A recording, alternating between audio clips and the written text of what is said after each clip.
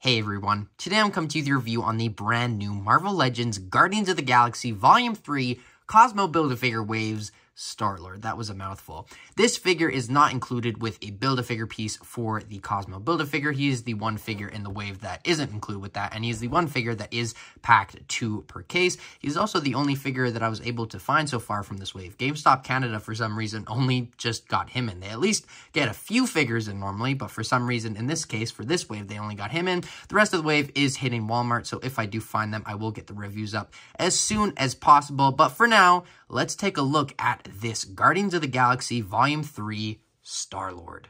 Now, as always, I do want to start off with the packaging. Now, this is, of course, in your standard Marvel Legends plastic-free packaging, but on the front, there you have an image of the figure itself and a concept art image of the character in the movie. Star-Lord up top, the logo for the upcoming Guardians of the Galaxy Volume 3 movie. Very, very excited for this movie. It's going to be amazing. James Gunn is doing it. We know it's going to be amazing. On the side there, you have the image of the same image of the front of Star-Lord, just a little bit more clear, and the ship that is in the movie, the brand new ship. How many ships have the Guardians have now? I don't know, but now they have a new one. The box ripped. I'm really sad about that, but whatever. On the side there, you have the Cosmo Build-A-Figure, which I'm actually really excited to get, and then the rest of the figures in the wave being Drax, Mantis, Nebula, Rocket, Adam Warlock, and Kraglin. On the top, there you have the Guardians logo. There you have the price I paid for the figure. Nothing too much on the bottom, and a different image of the figure on the back. That's actually a really nice image. I love the colors going on there. But other than that, that's all I have to say about the box. So let's get on to the Star-Lord figure himself. Now, for the Star-Lord figure itself, as it stands, I don't really have that much to say about it because the figure is like 50% new sculpt and 50% reuse, the reuse being the legs as well as the arms, and that really does bum me out because with Guardians of the Galaxy, they are a massive team. They are so popular, not only in the MCU, but just in entertainment and pop culture in general, and this is going to be the last outing for the team that we know, and a lot of the characters, I imagine, are probably going to be phased out or die, so this is a big deal. This movie is a big deal, and not only with the Marvel Legends line, but also with Lego. I noticed that those sets are they're not that great, and I'm just a little disappointed in these companies that they're not going all out for this movie because it is a huge deal. Granted, I understand that the MCU just keeps, pumping out MCU movies left, right, and center. Hopefully that'll slow down a little bit as they say they're focusing on quality over quantity. But that being said, I just really wish that they would have put in a little bit more effort with the Guardians of the Galaxy Volume 3 figures here. Some of them in the wave are really, really good, but my problem is they're all in matching uniforms. And then you have someone like Star-Lord and then Drax's lower legs that are all pinned. I just don't get it. And especially when we get all these pinless figures that, honestly, for Star-Lord, for this design, those figures that get the pinless designs honestly don't deserve it compared to this figure. This figure really deserves it. But that being said, I gotta kind of say, not to, defend Hasbro, but I do understand the reuse in this case because I was looking at the set photos of this costume in the movie and just the design overall, and it is very, very similar to what we have here. The pants are kind of just this fabric-looking material as it is here, and they look very, very similar. So I do see how they kind of just decided to just reuse the legs. Still bums me out. The boots are definitely not accurate. They're very different from the ones that are in the actual movie. So, there you go. There's one instance of it not being accurate. And then the arms, the red part here on the actual costume is a little more raised up. And here it's just, the old body. So it's not that great. But that being said, it's not as bad as I was expecting. But for the new parts of the figure, the head sculpt, I have got to say that is easily one of the best just photoreal likenesses that we have ever got for Chris Pratt. Not just Chris Pratt, in general. That is so spot on, especially after that horrid Love and Thunder Star-Lord face sculpt. That was absolutely, they looked more like his dad. It looked like more like Ego than Chris Pratt. But in this case, I gotta say, not to rant about the head is absolutely amazing, but this is kind of his Infinity War look. And I'll do some head swaps later, but in the movie, he has a lot more bushy hair, and he kind of just has a more rough look, and this is exactly what he looks like in Infinity War, like identical to his Infinity War look. Still, though, the head sculpt as it stands is absolutely amazing. I want to get a close look at that right there. As you can see, just absolutely amazing. I honestly don't have a problem with it. My only problem is just the fact that it's, not entirely what he looks like in the movie. It's exactly what he looks like in other movies, just not this one. It's a little too clean. But that being said, I still absolutely love it. Looks good on the side. I did get a little bit of glue there, if you can kind of see it on the side of the chin, but still not the biggest deal. The beard looks absolutely amazing. Now, the other new part on this figure is obviously the guns, but I'll go over those after. The torso and the lower torso, as well as, I believe, the upper thigh, or not the upper thighs, the hips right here, they are new, and that is because the original figure, I believe, had the pegs for the guns to peg into the legs, but these are a new mold. But I do gotta say, they are new, and they do really blend in well with the old part. As you can see, if you kind of line it up properly, that does look very, very good. So at least, you know, the combination of reuse and new parts does look kind of good, but, you know, my main problem is not that it's pinned, it's the fact that the other figures are pinless, and then you're going to have them all together, and some are going to have pins, some are not. It's just kind of throws me off. It's not the greatest thing, but as it stands, that does look pretty good. Now, the actual torso does look amazing. You do have that kind of more newer, modern Guardians of the Galaxy logo on the torso, and then this thing going down right here. And as it stands, this is a very accurate torso design, and just, I want to say, accurate in general to the figure. A lot of these concept art figures can be very bad. This isn't perfect by any means. Very few MCU figures nowadays are, but it isn't terrible. I do have to say, though, the blue that they went with is a little too light. I would recommend, if you are into customizing, maybe doing a black wash on this whole team, especially in the trailers. They look like they're going to go through hell and back, and these look very, very joyful and colorful for what it is going to be in the movie. On the back, kind of a more bland design, but it does work as well, and then the belt does kind of hover as well. And the waist cut, oh yeah, you do have a waist cut. That is good to get. But other than that, the only other thing I really want to go over here is the guns. These are brand new guns. They're essentially just, you know, missing the bottom part of the old guns, which I really like these guns. These are iconic, but these look good too. I'm sure it's accurate to the movie. I do prefer these overall, but I'm excited to see what these will do in the movie, and they do look good. They are identical. When I opened this figure, shockingly, they were like rattling about. They completely fell out of the bag, which was a little unique for the plastic-free boxes, but not too big of a deal. But other than that, I think that's all that I really want to go over with this Star-Lord figure, so let's get on to his articulation.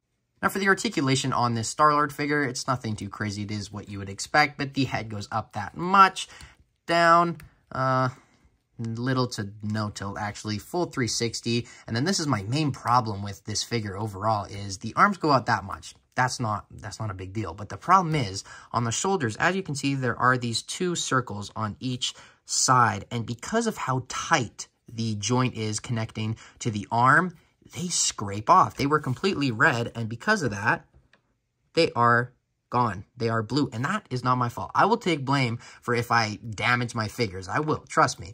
But here, there's really no way around it. There's no, like, weak point in the joint where it wouldn't happen. Any way that you would move it, it would scrape. And that's kind of the problem with them using a new torso and reused arms. It's just, it doesn't combine perfectly. I'm sure they designed the torso knowing that they were going to use these old arms, but if it was a new sculpt, I imagine that wouldn't have been the case. But it's not a huge deal, but just at the price you're paying for these figures, it is a bummer for sure. But anyways, the arms go out that much, down, full 360, bicep swivel, double jointed, gross, yucky, pinned elbows, and then the hands go up, down, and full 360 on a horizontal hinge. Should be vertical, but like I mentioned numerous times, hand up from the elbow to the hand actually is complete reuse from the Guardians of the Galaxy Volume 2 Star-Lord.